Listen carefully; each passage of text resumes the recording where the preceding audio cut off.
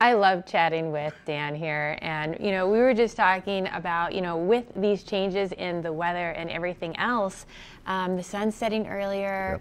Yep. Temperatures are going down a lot faster as you get into the evening, and you had some good reminders for people headed out there. I mean, your hiking is totally different. You definitely need that headlamp now, because if you get your timing wrong, get started a little late, you're going to be coming out in full dark. And when it's dark, it's dark. It is dark. And even with cloud coverage, if it's a cloudy day, all of a sudden it feels darker much earlier too. There are many places, how many fingers do I have up? I don't know. Yeah. And you can't move around in that without a light. So that's one thing.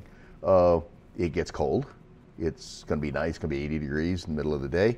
It was 42 at my house this morning.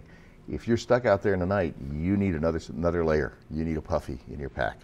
I wouldn't go out without one now. And the third thing is leaves start to come down.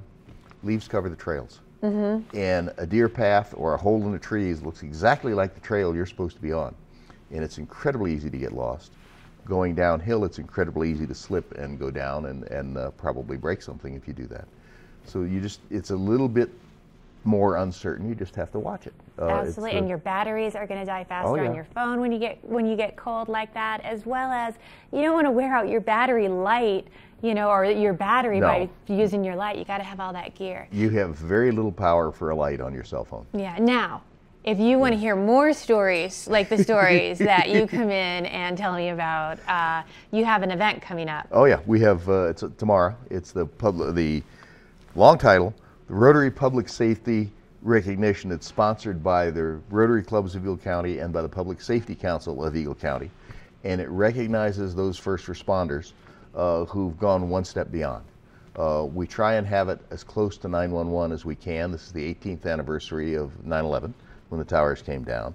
And that's very big in the emergency service community because a lot of our brothers and sisters got eaten by that thing. So we try not to join them. But every now and then you have to take a risk. That's the job you're here for. Now it has to be a thought out risk, it has to be a calculated risk, but you got to take it. We try and recognize those first responders in all the agencies. I love that. Vail so Mountain it's not Rescue, just police or mountain rescue, fire, it's everything. And on a water rescue, every agency will be there. Fire will be there, law enforcement will be there, mountain rescue will be there, ambulance district will be there. So everybody works as a team here. We have been able to do that because we're so small. Yet in the county there are 1,200 emergency service radios that are out there. And I can still get my tickets for this, correct? You can still get a ticket for this. It's I don't know if there are any tables available, but single tickets for $45 available. Joe's name was up on the screen with his phone number, and we'd love to have you join us. And we look forward to this every year. It's something we love to do. Come support all of our first responders at an evening like this, and just imagine all of those great stories that you can get from this, and hopefully a lot of happy endings from those stories as well. We're going to check in with our local weather next.